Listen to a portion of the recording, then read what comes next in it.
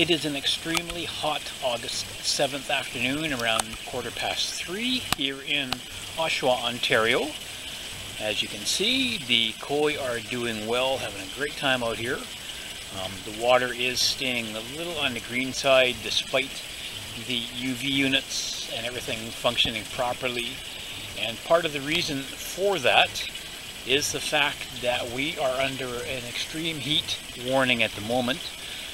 Temperature right now is in the mid 30s, and with the humidity feeling even hotter. We've had that for a few days now. It's supposed to be like that tomorrow as well, and then gradually cool down a little bit on Thursday. So I am out here again to do my daily filter cleaning, and I'm just going to give you a quick look at the Upflow filters that are doing an amazing job. I know you've seen them before, but if you take a look at the filters, now these were cleaned yesterday, given 2 good flushings, the bubbling and then followed by the dump of the water, of course, as were the Easy Pods. So they are absolutely packed with algae and debris. And what I'm going to do now is get into my filter pit. I'll pick you back up again in a moment once I get these started cleaning, and show you just how dirty they are in less than 24 hours. So I'll be back in just a moment. The cleaning cycle has now begun. I will get a bit closer here just to show you, and you can see the condition of the water in these 2 filters. And again, 99% of that is dead algae brought on by the UV units that are working in the filter pit here. My 240 watt Danner units. And I'm going to let this go now for probably a good 20 minutes to half an hour, just to ensure all the algae, etc. is beaten quite literally by the air out of the media. I'll drain it, and then I will do another dump after a second bubbling, of course, just to make sure that things are taken care of inside here. And then it will be the Easy Pod returns, or sorry, the Easy Pod cleaning time, I should say. So I'm going to let these go now, and again, you can see just how disgusting they have gotten in, as I said, less than 24 hours. I did these yesterday evening. So I'm going to let this go now for a while, get back into the house where it is much, much cooler, and take it from there. The pond, as I said, is doing well. The fish are doing well. My new top-up valve that I installed recently, that I did the segment of the video on here, is right there. It has been functioning absolutely beautifully. It's doing its job. There's my Ochibog girl coming up for food as usual. They did get their silkworm pupa treat this morning, so they've had that already. Water temperature when I checked it around noon today was actually around the 28 degree mark, so it is definitely staying warm with this hot weather we're having. I am very, very thankful that I managed to get my cover on here, because that has definitely helped to keep the pond in a considerable amount of shade, to help keep the water cooler and keep the fish safe and happy. But as I said, they are doing very, very well. So what I'm going to do now, I'm going to put you down, let the Upflow filters do their thing as far as cleaning, and then I will be back out in about half an hour, show you what they look like at that point, dump them and do another bubbling, and we'll go from there. So I will do a quick update on this video in a half an hour or so time. Take care all, hope you're doing well. The filters have been boiling for half an hour now. You can see the media is moving very, very well, and you can also see just how disgusting the water is. So I'm going to set you down for a moment, get into the filter pit. I'm going to drain these down, and I will catch some of the water as it's coming out of the drain from the upflows, just to give you a closer look at exactly what they are catching. Back in a moment.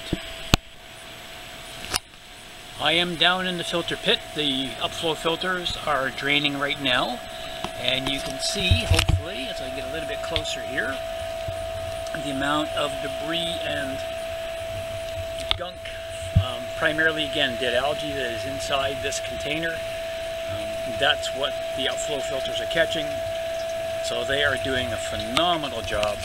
What I'm going to do now is fill them back up again, let it go for another 15 minutes or so, then do another dump, and then I will get the Easy Pod filters going after that.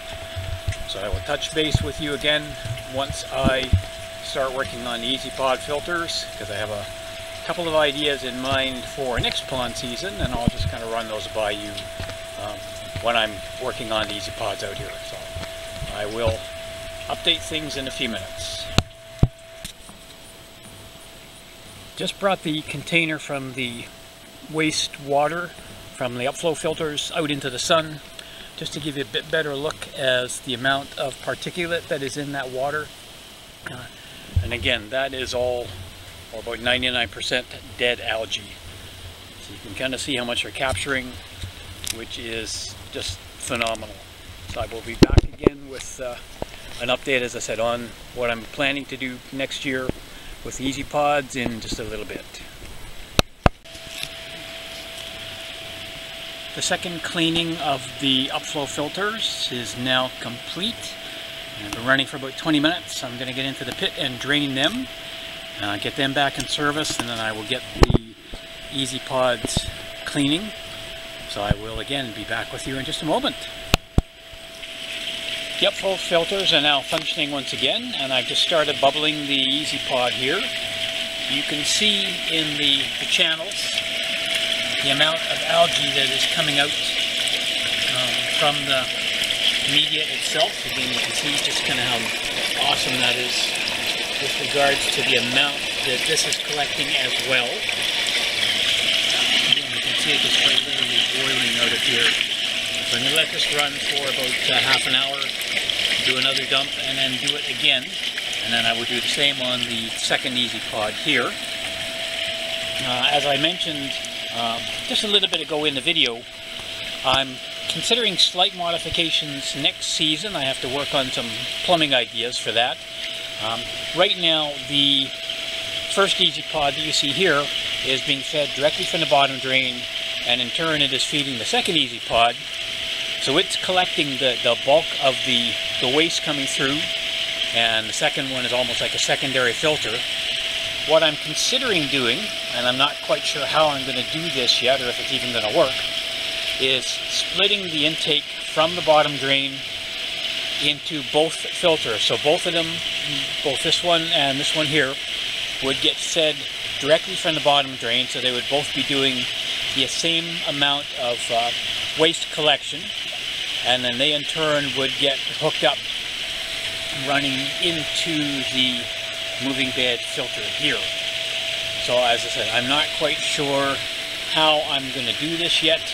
I do have some ideas kind of in mind. It's something I'm going to try and figure out over the next few months. It won't be happening until next season. So I'm going to kind of work on what may and may not work, look into the various plumbing parts I would need, etc., to make this happen. But that's kind of a future goal to maybe improve again the filtration on here.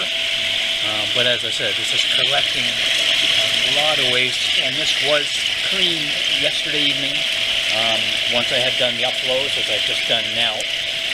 So I will let this bubble, as I said, for about half an hour, come out and do it a second time, and then the second Easy Pod's going to get a second one as well, or two of them I should say, and then I'll get the system running again. So I'm not going to show you the cleaning of both of them. You know how that works. I just want to show you this one, and I'll show you once everything is back up and running. So I will be back shortly. It is now just past 6 p.m. on Sunday evening. You can see the upflow filters here, the big difference from earlier in the video. when they were just absolutely packed with algae. So they have been cleaned. They've had 2 very good bubblings and then dumps. I've just finished cleaning the Easy Pod filter, so everything is back and running. Shower towel is doing great. And as I had mentioned before, fish are enjoying themselves out here. The new top-up valve is working away down here. I'll show you that in just a second. So you can see that the valve is allowing the water to come in. So it's topping up. It saves me the hassle of getting the hose out every time. Working really, really well. I'm just going to take another quick look at the temperature, see what it is, because it is still extremely hot out here at the moment. Take a quick look, and you can see that up around the 28 Celsius mark, 26 so Celsius, so about 80 Fahrenheit. So it's definitely gotten warmer today. Fish don't seem to mind at all. They're doing really, really well. The electric fence is doing its job, because I just got a little zap when I took the thermometer up to take a look at it there. So everything is going well, again, apart from all the algae which just seems to be proliferating in here, but fortunately, as I said, the filters are taking it all out. So things are looking good. My little mascot is on guard here, and I think with that, the maintenance on the pond is done for today. I'm going to be heading back inside with the air conditioning so it's cooler, and I will provide some more updates before too long. Thank you all for watching. If you haven't already done so, please hit the like and subscribe buttons. Feel free to leave a comment below. Your support is very, very much appreciated as always. Thanks, take care, and happy ponding.